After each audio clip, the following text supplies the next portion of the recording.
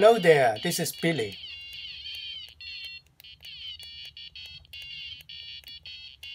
I followed an instruction from MrBlinky, who posted on the community of Arduboy, a very small game console.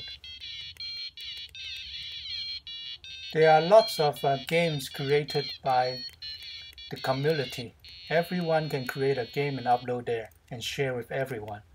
And there's also some amazing projects, especially MrBlinky's idea and creation to store more than 500 games on a serial flash that can be loaded or flashed into your microcontroller to play the next game. And you don't need a computer to do it. And that's excellent.